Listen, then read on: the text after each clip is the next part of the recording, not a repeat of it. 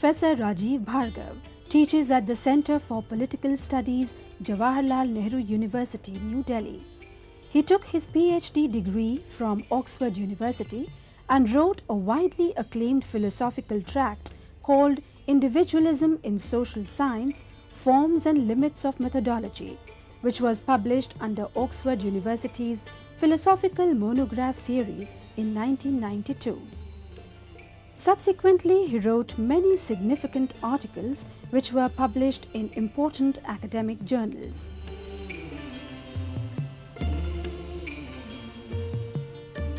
He was selected a senior fellow in ethics at Harvard University in 1995-96, which is a remarkable achievement on the part of an Indian philosopher. The present book, Secularism and Its Critics, has been edited by Rajeev Bhargava with an impressive introduction and an excellent closing chapter of his own. Oxford University Press has published the book this year in the series Themes in Politics. We have invited Rajeev Bhargava and Savita Singh to discuss the book Secularism and Its Critics.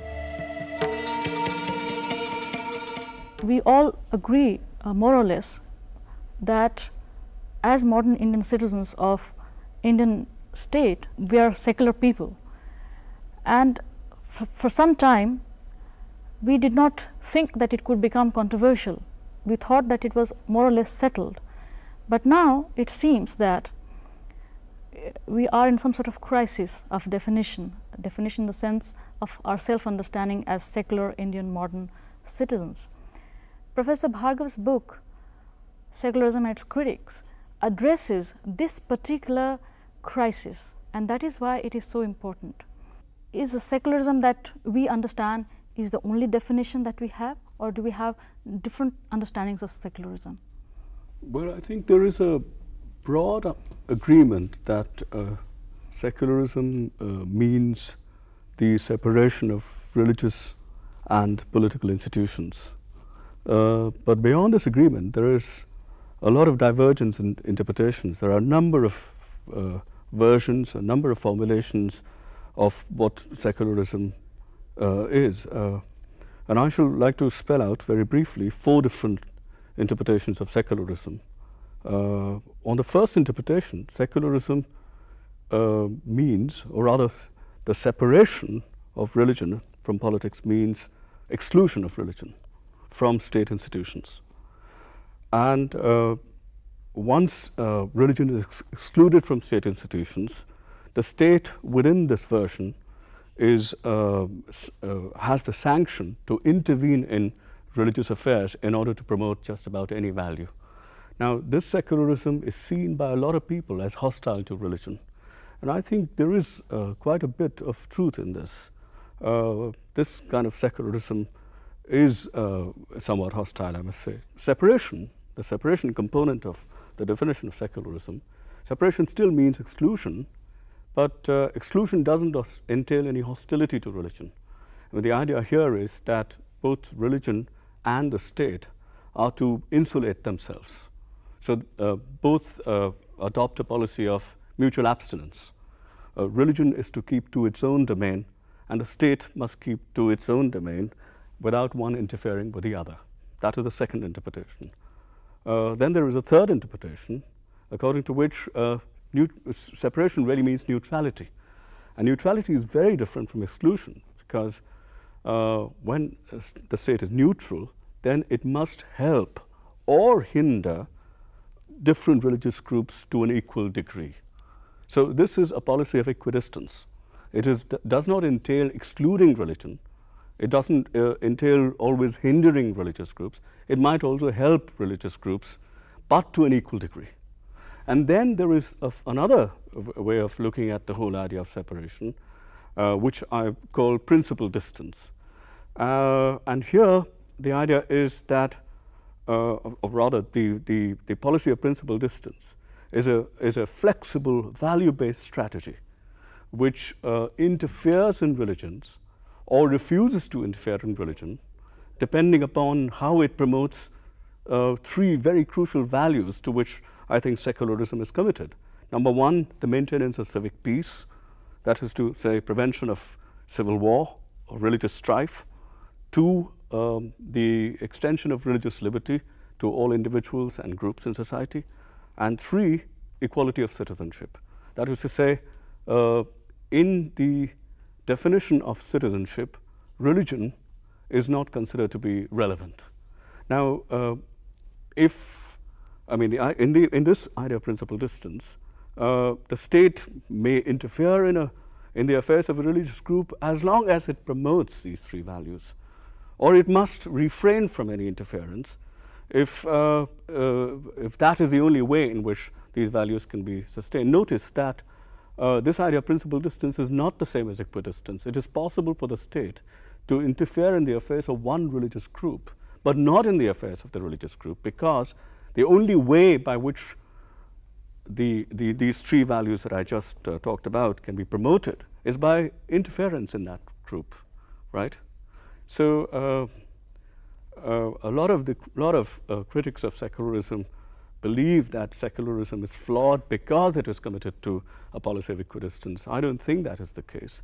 What it's committed to is treating all groups and individuals as equals. From that, it doesn't follow, as the American philosopher Ronald Dworkin once argued, from that it doesn't follow that you have to treat them equally. Treating people equally is not the same as treating them as equals. And secularism is really committed to the idea of treating individuals and groups as equals. A lot of people, a lot of critics of secularism have treated this as an anomaly of the modern nation state, which claims to be secular, because on the classical definition that you yourself pointed out, the equality principle requires, in a very standard manner, equal treatment. But the 4th definition of your secularism has a differential treatment. That is, in the name of equality, the treatment actually that takes place in practice is differential, and it becomes on that standard principle. It sounds as if it is not an equal treatment. That's right. I mean, but equality is a very complicated, very complex idea. It is not to be equated with sameness. It doesn't mean homogenization. Of course, in some respects, people must be treated equally, in some respects. But there are a number of other respects in which to treat them equally would actually be treating them as unequals, right? So it is extremely important that people also be treated differently in order that the value of equality be promoted. I mean, a very simple idea. Supposing we have a physically challenged person, right? And he has to go and see a film.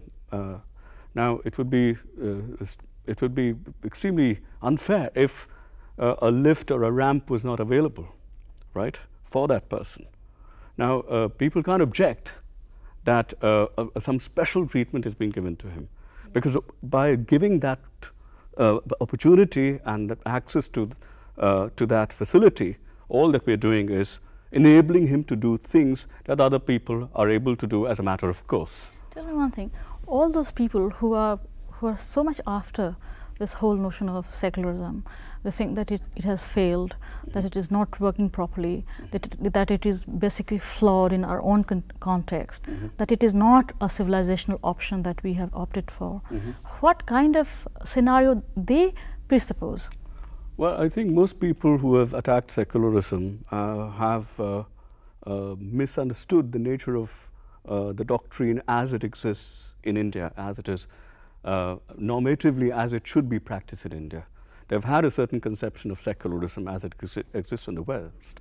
And as a matter of fact, even that version is, this is being too harsh, but even that version is a bit caricatured version of secularism. At any rate, it singles out one particular version in one Western society and takes that as the model of secularisms in all societies, all Western societies.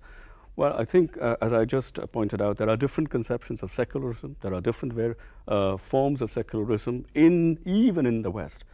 But in India, I would say there are 4 or 5 features which must be taken note of if we are to grasp the nature of Indian secularism, as it were. The first feature is that religion in India is not just a matter of belief. This is pretty common knowledge. It's not just a matter of belief, but also a matter of practice. In other words, a person is, the identity of a religious person is defined not by what he or she believes, but what he or she practices. So religious is to be understood in the terms of practices rather than purely in terms of belief. That's the first point. The second point is that these practices belong not to individuals taken singly, but to whole groups. And I'll come to the relevance of this point in a minute. The third feature in India is that a number of these practices, a number of these social customs are either oppressive or deeply hierarchical in character. And therefore, they, from the point of view of, from certain point of views, they need to be changed. The fourth point is that the relevant agency to bring about these changes or to bring about this internal reform in India is not the church, simply because there is no church here. So either a religious group has to organize itself formally, or else this role has to be performed willy-nilly by the state. And last of all, the diversity, religious diversity in India is simply mind-boggling. This is a point that I don't need to really hammer home. I mean, everybody knows how hugely diverse India is in social and religious terms. Now, what does it mean for secularism? What are all these features? What do they entail for secularism? Well, they entail the following. Number one, let's say the value of, let me just talk about two values. One is religious liberty. Now, in India, secularism cannot simply mean giving liberty or freedom to individuals to hold certain beliefs. It means giving liberty to groups to have certain practices, right? So religious liberty in India cannot be understood only or exclusively along the lines of liberal individualism, but has to be understood also along different lines, on the lines of, let's use a word that is familiar in political philosophy, let's say along communitarian lines. That's one. Number two, equality of citizenship cannot also be understood similarly along liberal individualistic lines. A number of rights that we have as citizens, we have as individuals, and I'm firmly committed to that view, and secularism too is committed to that view. But there are some rights that we have qua citizens, but these rights we have only because we are members of this or that group. And that also makes the nature of secularism in India quite different. So we have certain cultural rights which are embodied, enshrined in the Constitution, which cultural rights on the standard interpretation of secularism would be anathema to it, right? Yes. And finally, as I said, because of the presence of a lot of oppressive and hierarchical practices in India, which need to be changed, where a lot of religions need some internal reform. And as I said, there has to be some kind of state intervention, although I must emphasize here that this intervention cannot be coercive, right? The state cannot just adopt a policy of non-interference or total abstinence. It must also in some ways, through due deliberative measures, interfere in the affairs of religion in order to change them. I mean, consider, for example, a number of important reforms, say within Hinduism, that were brought about during the course of, in the late 40s and the early 50s. I'm thinking of, say, the abolition of the Devdasi dedication. I'm thinking of the abolition of the permission that is granted, say, to intercaste marriages, or the abolition of child marriage, the list is just endless. Now, those changes within Hinduism could not have been brought about if we worked along a model of secularism that entailed a strict wall of separation between religion on the one hand and state on the other. If we have actually followed the kind of secularism that you're pointing out, a very contextually understood formula of secularism in which we have even redefined it to suit our own situations, what has gone wrong? Why do you think that a lot of people who pay no allegiance, who publicly criticize this principle, have come to power, have done a lot of things, a lot of damage to secular principles of this country? I mean, you yourself have written that article after the demolition of Babri Masjid, and you seem to be very agitated, almost inflamed by, you know, the whole thing.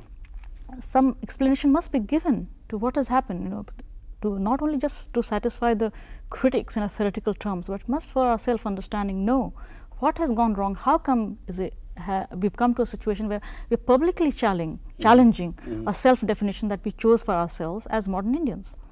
Well, let me try and, I mean, there are a number of explanations of why secularism is in crisis, and I do believe it is in crisis.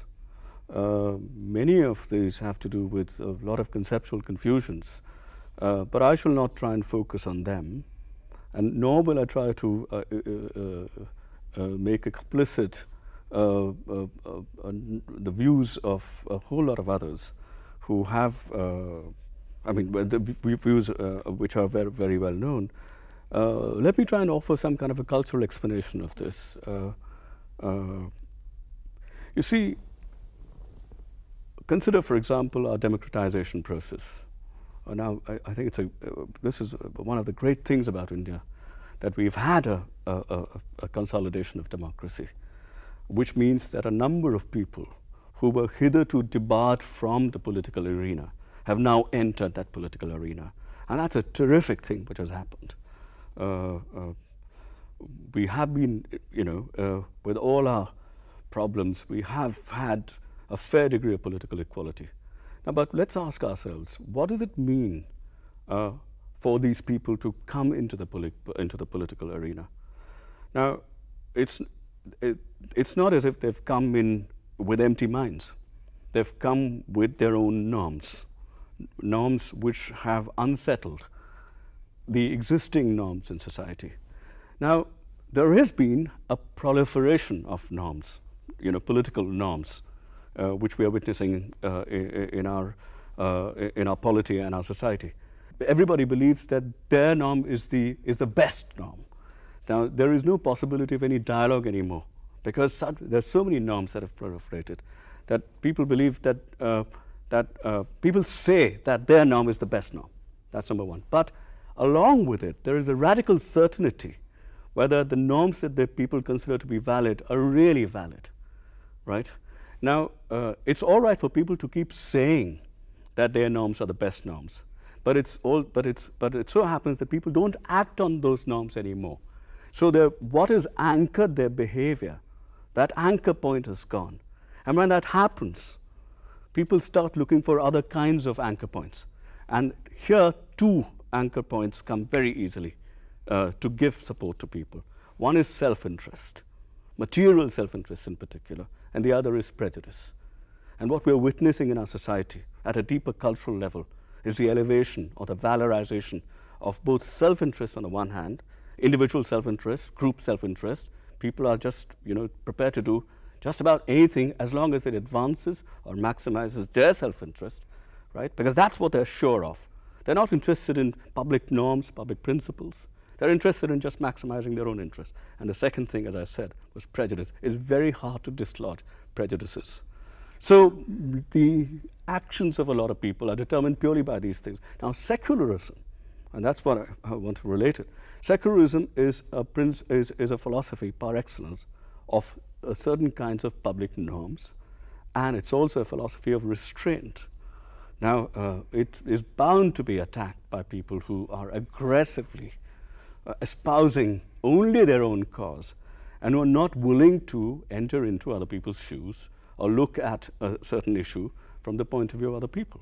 In your book, Akhil Belgrami, in fact, finds one particular reason why perhaps secularism, the classical definition that we arrived at, that we promote, we give equal importance to all religions, and state would interfere in the name of equality to attain this particular result, result of equality, will intervene in certain religious matters. And that would be considered proper as far as in conformity with secular understanding of state. But Akhil Belgrami points out that maybe what has gone wrong in our self-understanding of secularism is in the way it was conceptualized within the Nehruvian model. That is, it was a kind of standoff.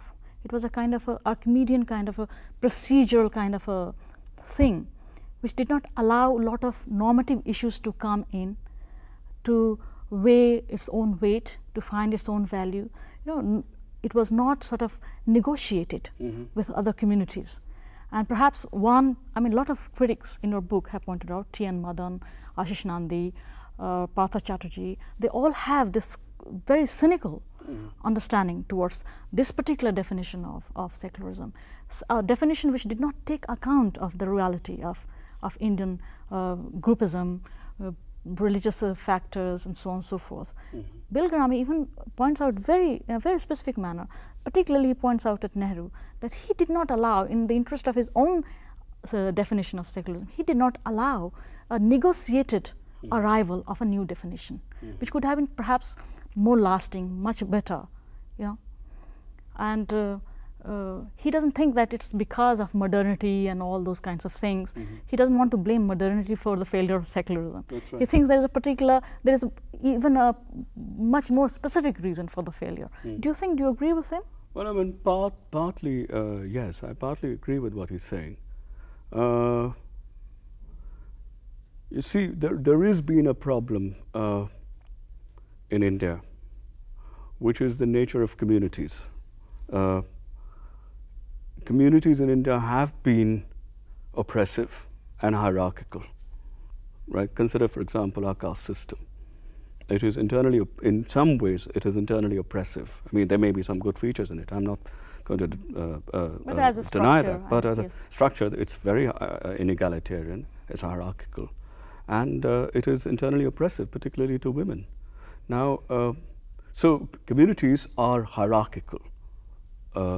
And these hierarchical communities can be very warm. I mean, people who are in a relation of subordination can also, in some senses, have a lot of love for each other.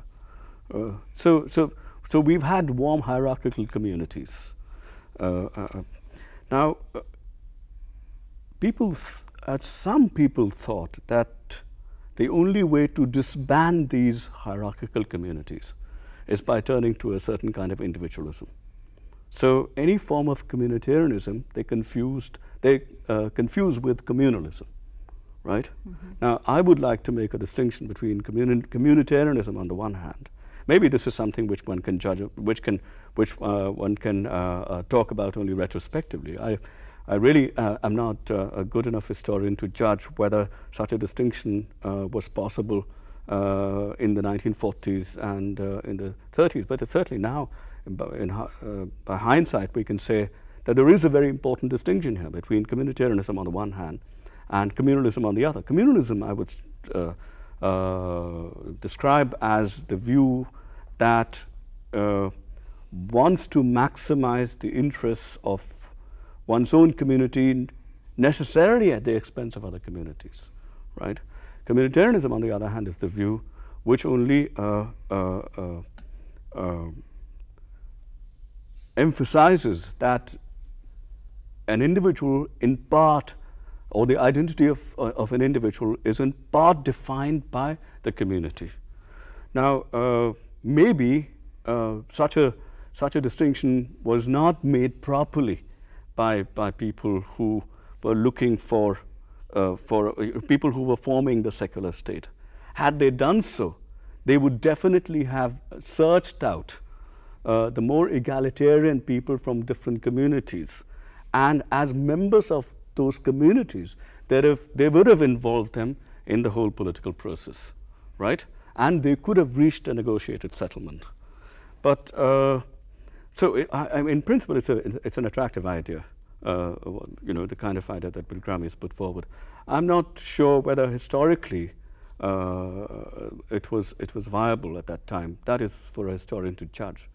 The other thing, of course, is that the events of partition certainly made a mess of everything. Everything, yes, and that meant that no negotiated settlement was really possible. I mean, that was the end of all negotiated settlements.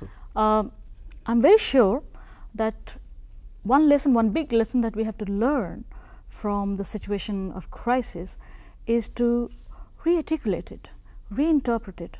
And as you said in your book, and I quite agree with the motto of the book, that our option is not to choose an alternative to secularism, but an alternative understanding of secularism. That is to say, the state will have to take the responsibility of promoting the interest of each and all without making real discriminations.